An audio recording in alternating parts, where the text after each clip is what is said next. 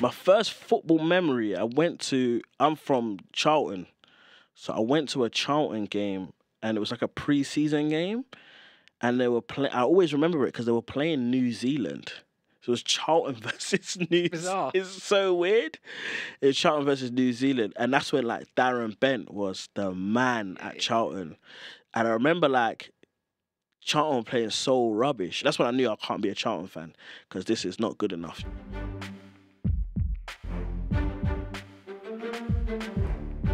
First shirt I ever had was the 2000 England shirt, the one with the round neck. It had like the red player name and number.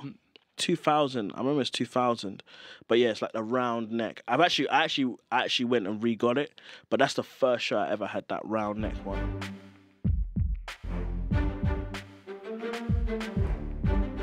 Zidane was like my when I was a child, he's like my favourite player. But then also like as I was getting into my teens, I would say like Fabregas. But if I had to pick one out of the two, I have to say Zidane just because he's like one of those players that make you love football. Like Zidane, when you watch him, you just want to go out and go to the cage and do your thing, innit? So yeah, I'll say Zidane, my favourite player.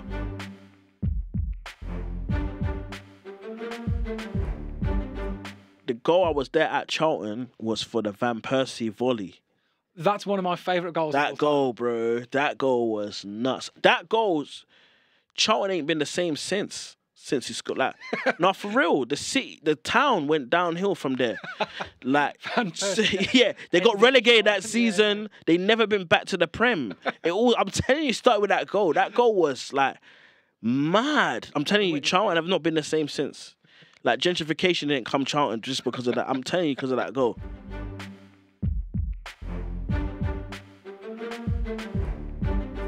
It's 2019 quarterfinal Champions League, Manchester City versus Tottenham.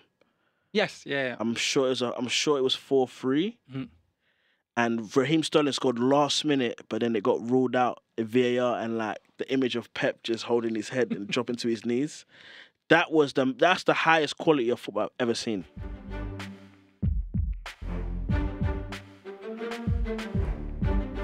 Eb signing for QPR. Like, I think just because seeing the journey and him, because you have to understand that Eb's got released from so many clubs, innit? Like, Arsenal released him, Fulham released him. I remember like the day his first try at QPR, I just bought a car, innit? We finally get on the motorway and then like, we're rushing for time, innit? But then I missed the exit. So then I added like an extra 15 minutes. And the whole time I was thinking, bruv, if this guy don't get in because he's late, yeah, I'm going to feel so bad, innit? Do you know what I mean?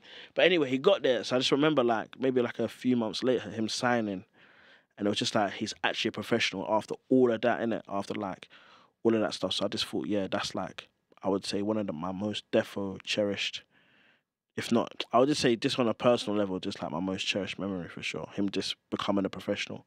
You're saying all of what's happened since is because of you and your Renault Twingo. Basically, I'm just saying, yeah. So like the commission should be coming in any moment, I think.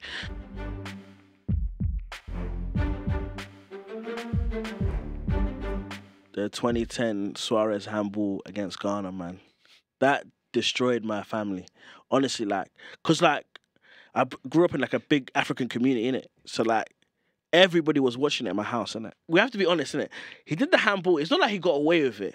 It's not like an Henri one. No. The ref saw it and sent him off, innit? The ref did the job, innit? But when we missed the penalty, yeah, honestly, it was just like they had, in my house, it felt like they had just announced World War III. Like everyone was just so sad.